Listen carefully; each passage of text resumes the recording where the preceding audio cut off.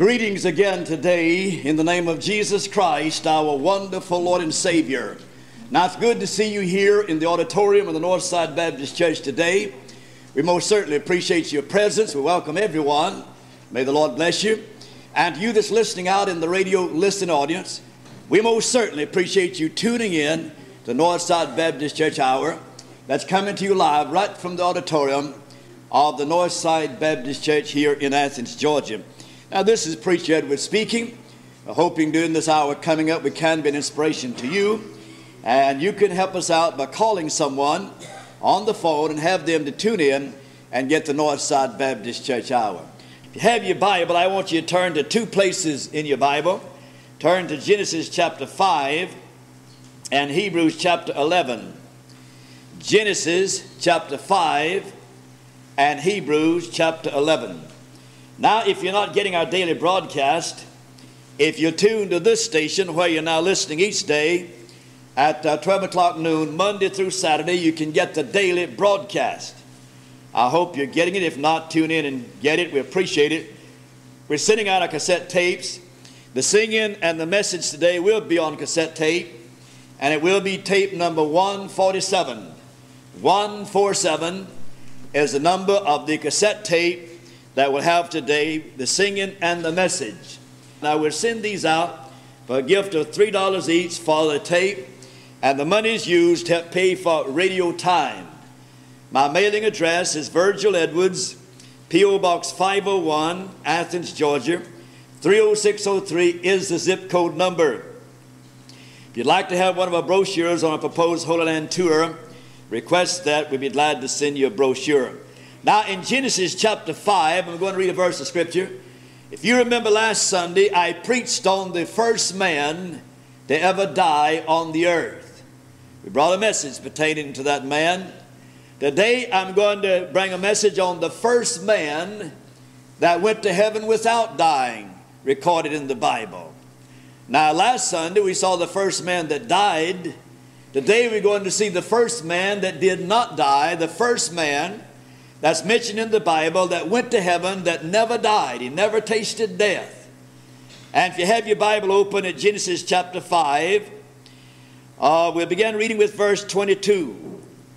And Enoch walked with God after he begat Methuselah 300 years and begat sons and daughters. And all the days of Enoch were 365 years. And Enoch walked with God, and he was not, for God took him. The Bible said he was not. That is, he left this earth. He was not because God took him. Now in the book of Hebrews chapter 11, reading verses 5 and 6, by faith Enoch was translated that he should not see death, and was not found because God had translated him. For before his translation he had this testimony that he pleased God. But without faith it is impossible to please him. He that cometh to God must believe that he is, and that he is a rewarder of them that diligently seek him. Now the Bible tells us in verse 5 of Hebrews 11 that this man Enoch was translated that he should not see death, and was not. That meant they couldn't find him. They sought for him. They searched out places where they thought he might be, but they couldn't find the man Enoch.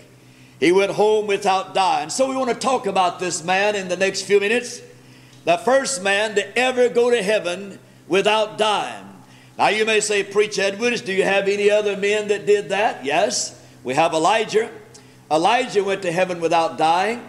You may say, Preacher Edwards, are there anyone yet in the future that will make it to heaven without dying? Yes, all saved people on the earth will go to heaven without dying when the rapture takes place. Now you may be in that number. You may be one in the number that will go with the rapture. I feel like we're just that close to the rapture. Wouldn't it be wonderful to go to heaven without dying? Well, you have that hope. You may be in that number that'll go to heaven without dying. But I want to talk about the first man that went to heaven without dying. The Bible tells us that this man lived back in a day when they didn't have a complete Bible, back in a day when they didn't even have the Old Testament, let alone the New. Back in a day when they didn't have churches on almost every street corner. back in a day when there's only a few believers, this man, the Bible says, walked with God. Now we have people today that have Bibles in their homes, Testaments in their pockets, and they see many Testaments and Bibles and Christian literature. They see many churches. They associate themselves with many saved people, and yet they can't seem to walk with God. Now this man walked with God back in a day when he had no encouragement, no real fellowship to amount to anything. The Bible says in 1 Thessalonians chapter 4 and verse 1, you ought to walk in to please God so you would abound more and more. So if you're walking with God, you're growing, you're abounding, you're becoming stronger every day that you walk with God. Not only are you abounding, but that means if you walk with God that you're living a surrendered life. Now you can't walk with God and walk in your own way and have your own way about everything you desire. You'll have to surrender. Surrender to God and live a surrendered life to the Lord.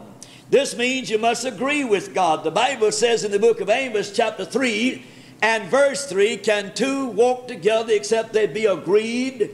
So you'll have to agree with the Lord. You'll have to bow your knee to this book, the Word of God. This is God's Word. What God says in this book is true. Now you'll have to believe that. You can't walk with God and doubt this book. Therefore, these liberals, the infidels, and modernists that do not believe in the infallibility of the book of God, they can't walk with God. You must believe this Bible in order to walk with God, because the Bible says two can't walk together except they be agreed. And then not only that, if you walk with God, you'll have to walk in light.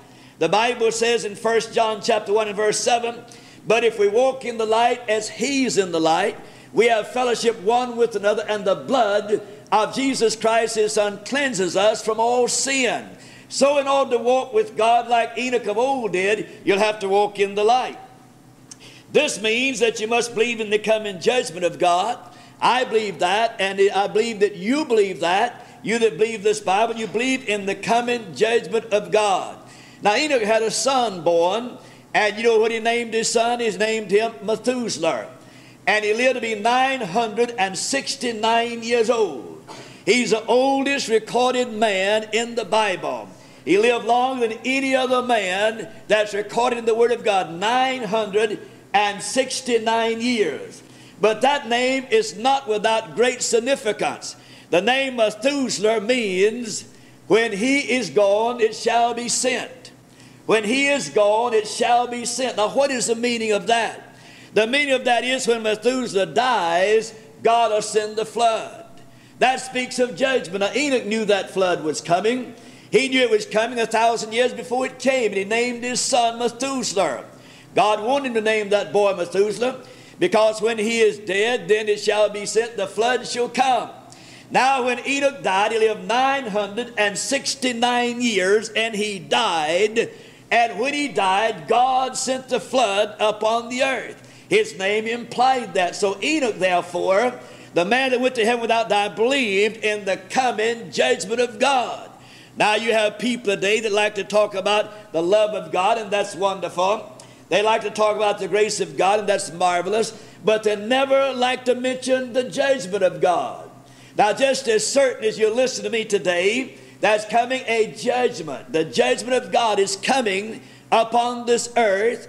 God's wrath is coming upon the earth. That time is coming. As certain as you're listening to me today, and Enoch believed that. Now to the second thing I want to say about this man that went to heaven, the first man to ever go to heaven without dying. There's something else I want to say about him, and that is, he had a testimony that he pleased God. The Bible says in Hebrews chapter 11 and verse 5, he had this testimony that he pleased God. Now when Enoch lived on the earth, he had one person that he wanted to please, and that person was God. Now you must seek to please God before anyone. If you will please the Lord, then God will help you to take care of others that might not wholeheartedly agree with you. But number one, please the Lord. Be sure you're doing what God wants you to do. Be sure you're in the will of God. That doesn't matter what people might think about you.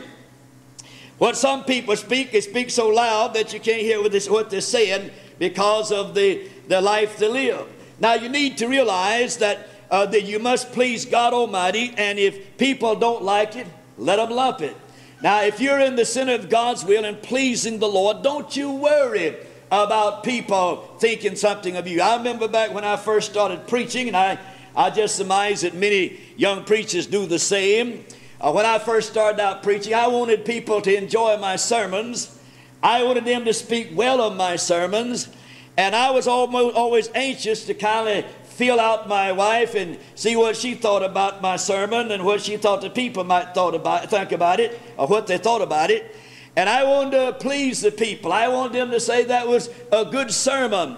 I wanted them to say that he did some good preaching. I wanted all the people to speak well of my preaching. Now that was kind of natural, being a young preacher, just a young boy at that time, being anxious for people to enjoy and be pleased with my sermons. Now today, after more than 40 years in the ministry, it's changed around. I'm afraid today that everybody will like my sermons. I'm afraid everybody will speak well of my sermons. The Bible says, woe is the man that everybody speaks well of.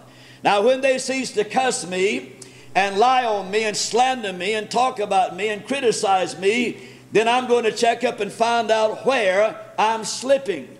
As long as I preach this book, like I preached it for over 40 years, I'm going to have some of God's people love me and appreciate me. I'm going to have some to criticize me. I'm going to have the devil's crowd to lie on me and slander me and do everything they can against me. That goes along with the preaching of the whole counsel of God. Now, I could come to this pulpit and tickle ears and scratch backs and make everybody feel good and brag on people in their sins and let them go home confident in their sins, and they say, my, what a wonderful pastor we do have. Kind of like the preacher that had been in this church for a long period of time, and he resigned his church to leave. And one good sister said, you know, I never did know what sin was till that man came to be our preacher. Now, beloved, listen to me. We need to realize we're not going to please everybody. We must preach the whole counsel of God, and if people like it, all right. If they don't like it, all right. Now, you must live for the Lord, and if you're not living for God, then, of course, people might speak very well of you. Everybody, sinners and all, might speak well of you. But if you're living for God, somebody is not going to like what you do and how you serve God and where you go to church and what you do for God in your church. Somebody's not going to like that. And that shouldn't worry you one iota. You should praise God and go and serve God anyway. Now, he pleased the Lord. Now, the Apostle Paul said in Galatians chapter 1 and verse 10, do I persuade men of God? Do I seek to please men? If I yet please men, I should not be the servant of Christ. It's not my business to please people. It's my business to please God, get out the Word of God, and then let God take care of the people. Now, the person that pleases God must be accepted of the Lord. The Bible tells us that in Genesis chapter 4 and verse 4, if you please the Lord, you accepted of the Lord. Things done for him must be according to his will. In Hebrews chapter 13 verse 21, make you perfect in every good work to do his will, working in you that which is well-pleasing and in his sight through Jesus Christ. Now, to please the Lord, you must serve him according to his will. And if you're surrendered to God, God will work in you to will and to do of his good pleasure. Things done for him must be done in humility. In 1 Corinthians chapter 15 verse 10, Paul said, by the grace of God, I am what I am. Now you need to be humble before God and say, by the grace of God, I am what I am. When you see others around you that's living in sin, you might say, by the grace of God, that could be me. Now remember, humble yourself and say, by the grace of God, I am what I am. It must be done in sincerity. In Isaiah chapter 30 and verse 3, the Bible said, then Hezekiah turned his face toward the wall and prayed unto the Lord. Now Hezekiah knew he was going to die, and he turned his face toward the wall and he prayed to God. He was very humble. He begged the Lord to let him live longer, and God extended his lifespan 15 years. He's very humble about that. And then you must have in mind the view of God's glory. The end must be to the glory of God if you please the Lord. If what you're doing it to your own glory and just to satisfy yourself, then you're thinking wrong. First of all, you must say, I'm doing what I'm doing to the glory of God. I go to church to the glory of God. I sing to the glory of God. I pray to the glory of God. I give up my tithes and offerings to the glory of God. I witness, I teach to the glory of God. I preach to the glory of God. You must do it to the glory of God. And if you do it to the glory of God and keep that in mind, you can please the Lord. At any time you cease to do that, then you're in trouble. You must stay humble before God. There's a young preacher one time that left the old country church, and he didn't, of course, his predecessor did not have a chance to go to the seminary, and so he had a chance to go to the seminary, and so he went, and he came back all cocky, and he knew it all, he had all the answers, and he was to preach that Sunday morning, and he came strutting down the aisle, his head in the air, his chest thrown out, and he got up, and he just made a flop. He couldn't preach, he couldn't get his message across, he couldn't seem to get anything accomplished, and then he just bowed his head and walked down out of the pulpit and toward the back and sat down. And there's a dear old gray-headed lady sitting down on the front, and she made this statement. She said, if that young man had gone up into that pulpit like he came out, he could come out like he went in. And how true that is. We must be humble before God and do what we do to His glory. Then we find number 4, that this man that went to heaven without dying prophesied and preached about the judgment of the Lord and the coming of the Lord. Now, Enoch didn't mind preaching on the second coming. He preached on the second coming. He preached on the second coming of Christ before he ever came the first time. No doubt somebody said, now listen, Brother Enoch, here you are preaching today on the second coming of the Lord, and it hadn't been the first time. He said, never mind, never mind. He's coming the first time, and He will come the second time. And so I'm preaching today on the second coming. You'll find that recorded in the little epistle of Jude, verses 14 and 15. Enoch also, the seventh from Adam, prophesied of these, saying, behold, the Lord cometh with 10,000s of His saints to execute judgment upon all. Now, Enoch preached about the Lord coming with 10,000s of His saints. That's the second coming. That's not the first coming when He came the first time. It's the second coming of Christ, when He's coming with 10,000 of His saints to set up His kingdom upon the earth. He preached on that, and the Bible said he was the seventh from Adam. Adam was number 1, and right on down the line, Cain and Abel on down the line to number 7. Enoch was number 7. Now the number 7 is the number of perfection, or the number of completeness, and he went to heaven without dying. Old number 7 did. I like number 7. And he preached about the coming of the Lord and the judgment of the Lord. This man that went to heaven without dying. Number 5, we find the man that went to heaven without dying was translated. You know, he was just walking along and serving God and walking with God. All of a sudden he was translated. The Bible says in Hebrews chapter 11 and verse 5, by faith Enoch was translated that he should not see death, and was not found because God had translated him. See, God changed him. This man went to heaven without dying. God did likewise for Elijah. And then God's going to do likewise for the people that's alive at the rapture. The Bible says in 1 Corinthians chapter 15 and verse 51, behold, I show you a mystery. We shall not all sleep, but we shall all be changed in a moment, in a twinkling of an eye. There's a dear lady one morning, it couldn't sleep. Her baby kept crying during the night, and she sought in vain to find what to do to comfort that baby, to stop the baby from crying. And she said, Lord, I need help. I've come to the end. I don't know what to do to this baby. It keeps crying. Just give me a thought. And God laid this scripture on her heart. Behold, we shall not all sleep, but we shall be changed. So she got up and changed the baby's diaper, went to bed, went back to sleep. And so we need to realize that we're not all going to be sleeping. We're going to be changed in a moment, in the twinkling of an eye, according to the Bible. In 1 Thessalonians chapter 4 and verse 17, then we which are alive and remain shall be caught up together with Him in the clouds to meet the Lord in the air, and so shall we ever be with the Lord. That's a group that's going out without dying, like Enoch did. Enoch went to heaven without dying, and some will do likewise. And you may be in that number, to go to heaven without dying. Then thought number 6 is, he bypassed the undertaker's parlor and the graveyard. You know, when you go by a funeral home, there's something about an undertaker's parlor, a funeral home, and there's something about that. It speaks, doesn't it? You're riding down the highway and you see a cemetery. There's something about that that is a reminder. That tells us that people are dying and their bodies are carried to the mortuary, and then their bodies are carried out to the cemetery. All right, Enoch jumped over, leapfrogged over the mortuary and the cemetery and skipped right on into heaven.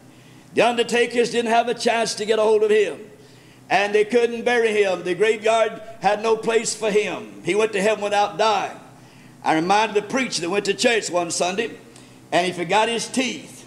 After he got to church, his teeth was back home, and he couldn't have speak. He said, "People, I tell you, I'm terribly sorry, but I forgot my teeth, and I'm in terrible bad shape." And the man raised his hand back there and said, "Sir, I have a set here in my coat pocket. You might try them and see if they work." And he brought them down, and the preacher tried them and said, "No, they don't fit. I'm no better off." And the man went back to sit down, and the preacher said, "I just can't use these. It won't work." And the man raised his hand and said, "Sir," said, "I have another set here. You might try them." And so he said, "Bring them down." And he brought the second set down, and the preacher tried them, and man, they worked fine. That preacher said, "You know, sir, it's always good to have a good dentist in the audience." Man said, "Sir, I'm not a dentist, I'm an undertaker." But anyway, he got some teeth that worked pretty well. But a lot of people don't have to go by the way of the graveyard or the mortuary. They'll go to heaven without dying. And then he jumped over the mortuary, he jumped over the cemetery, and jumped right into heaven according to the Bible. By faith it was translated, "He should not see death, and was not found." When Elijah went to heaven in a ball of fire, a chariot of fire, and horses of fire, they tried to find him. The Bible said in 2 Kings 2:17, they searched for him, but they couldn't find him. They tried to find the man Elijah. They sent out a searching party, but they couldn't find him. Nobody could find him. They said, "Well, maybe he's hid around him," but they couldn't find him. He went to heaven without dying. Now when the rapture takes place, all these liberals and infidels and modernists, the GBI and all the rest are going to look for your body, but they won't find you. You'll be in heaven. They say, "I wonder what happened." That old crowd of people used to go to North Side. They all disappeared. I wonder what happened to these other fundamentalists that believe the Bible. They're gone. We can't find them. That's going to happen when Jesus comes at the rapture. Then finally he was called home to spend the day with God. Every day Enoch would walk with God, day by day. He walked with God for 300 years without a break. Every day after that boy was born, Methuselah was born in 300 years, he walked with God without a break. He fellowshiped with God every day. Walking with God every day, 300 years without a break in walking with God. We have people today can't walk with God from one revival to another. We have people today can't walk with God hardly from one Sunday to another. I've been in revival meetings and meet somebody I thought, man, that person's on fire for God. They impress me. Go back maybe a year or so later and say, "Pastor, where's brother so-and-so?" "Well, I'm sorry to tell you, Brother Edwards, he backslid on us. He don't come to church anymore." Couldn't walk with God one revival to another. Shame on us. We ought to be able to walk with God every day. Enoch walked with God, and the Bible said he went home to be with God. God took him. Now this man Enoch just kept walking and walking, day by day, kept walking and talking with God, fellowshipping with God. In Genesis chapter 5 and verse 24, the Bible said God took him. Now I want that to sink deep down into your ears. That's coming a time when God is going to take you. That's coming a time when God will take me. That's coming a time when God's going to take all saved people at the rapture. The taking is of the Lord. Called a man the other day. Used to be a member, he and his wife. His wife passed away, and I called him. I said, "Charlie, I'm sorry about your wife." I said, "Sorry that your wife passed away, and I said, remember this, the Lord never makes a mistake." And that's true. It's a time came for the taking. There's a time coming when God is going to take you. And we don't know when it is. The rapture may take place today, and when the rapture takes place, God will take us all. And this man Enoch walked with God, and God took him, the Bible tells us. He left the earth walking with God. He might have had on his big hat, his brogans, his boots or whatnot. But he kept walking with God and walking with God, and all of a sudden, he saw a beautiful golden city. No doubt he said, "Lord, what's that?" God said, "Son, That's the holy city, the New Jerusalem. Maybe you look back toward the earth and you saw a big ball back toward the earth. It's what they said, that's the earth. You walking with me today, son, and you going home to spend the day with me. And so Enoch went home to spend the day with God. And the Bible said there's no night there, so he's still spending the day with God. If he goes to spend the day with God and there's no night there, then he's still there spending the day with God. Up in space, the astronauts up there, the Americans sent up, I believe, 5 men and 2 women. Yesterday, a day before, they were up there way above the earth. When they look back toward the earth, all they can see is a little round ball. Maybe something looks like a basketball, or smaller, maybe large. But anyway, they're up there in space. Now up above the earth, going around and around the earth. Old Brother Enoch, he walked with God. He passed all the stars, the Milky Ways and whatnot, and all the planets, and went right on in and walked right on into heaven. And if he was dressed in blue denims and had on his boots and his hat, when he got there and turned and looked at himself, the Bible said, they shall walk with me in white. He was dressed in a robe as white as snow when he arrived in heaven. Old man Enoch went home to be with God, and he went home without dying. Time cut short in this life is added eternity over there. There's no night there, and he's spending the day. My dear old mother and dad has gone on to be with the Lord. And if my mother stays in heaven, say 30 years or 20 years before I go, say 20 years, that means she'll spend 20 years in the presence of God longer than I will. What's taken from this life down here is added to eternity over there. So your loved one that's going on, however length of time they remain there before you go, that signifies how much more time that they're going to enjoy heaven and be in heaven than you will. So why worry? They're better off than we are. They'll have the opportunity of being there in heaven. And if they're there 20 years before you go, they'll have enjoyed 20 wonderful years while you were down here fighting the battles, trying to serve God, fighting the devil, suffering in your body, facing the world's ills. They're there praising God. And what's taken from this life down here is added to eternity over there. So you must remember that, and you'll be glad your loved one's in a better world and not down here to face the evils of this day. Yes, Enoch is the man, the first man that ever lived on the earth to go to heaven without dying. But he's not the last one. At the rapture, all saved people will go to heaven without dying, and you may be in that number. If you're not saved, if the rapture takes place today, your feet will never leave the ground. But if you are saved, you go out to meet Jesus in there, and God will change you in a moment, in the twinkling of an eye, and you're going to be with the Lord. Thank you so kindly. You've listened well. Stand to your feet. Bow your heads for prayer. Father, I pray today you'll take the message and that you'll use it, and may your name be honored, and may Jesus be glorified. God, we're so glad that we can say there'll be multitudes that will go to heaven without dying when the rapture takes place. God, speak to somebody today. Save somebody, Father, even in the radio listening audience. I pray in Jesus' name. Amen. Debbie's playing for us, and while she does, if you're here unsaved, backslidden, want to join the church, or come forward for some reason God is speaking to you about, I want you to come while she plays for us.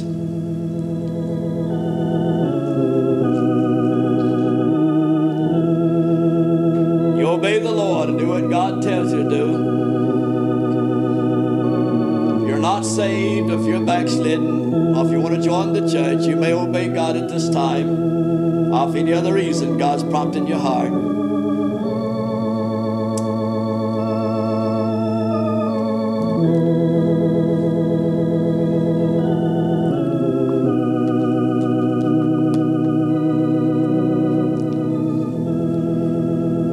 Waiting just another moment or so.